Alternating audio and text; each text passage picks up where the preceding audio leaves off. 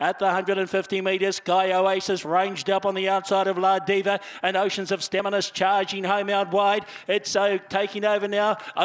Sky Oasis in front, going to the post, but lunging to land. Pacific Masters right there with Nitrate. Dragon Realm is warming up out deeper. It's Pacific Master and Our Wonderland at the 50 metres. Pacific Master just in front from Our Wonderland as they go to the post. Pacific Master beyond Moon with a very good kick here, led by 3 lengths from Castle of Love warming up. Running on also next on the inside is the Certifier coming out after Neon Moon. Oh, the Certifier's grabbing Neon Moon, and boy, that's a win.